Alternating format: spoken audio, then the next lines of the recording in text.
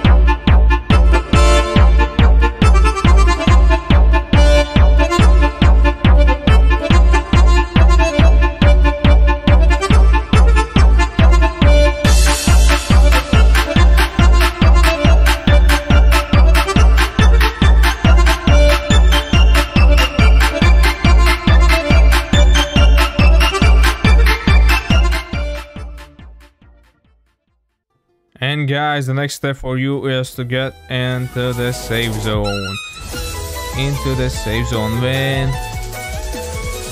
When you are at save zone, you need to go to the NPC called Nomad. Then press Nomad's Exchange 1, and you see all the items you can change for the steel mesh.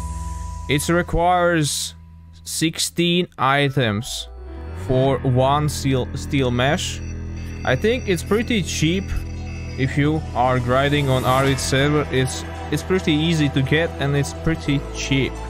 Then I press many times. I get 5 meshes in the inventory, and then I go home and make some filters with them. Alright guys, the next step for the filters, when you get meshes, you need 3 steel mesh for the one filter, and you need plastic, you need 4 plastic fragments, and you need a toolbox, plus you need charcoal fragments like this.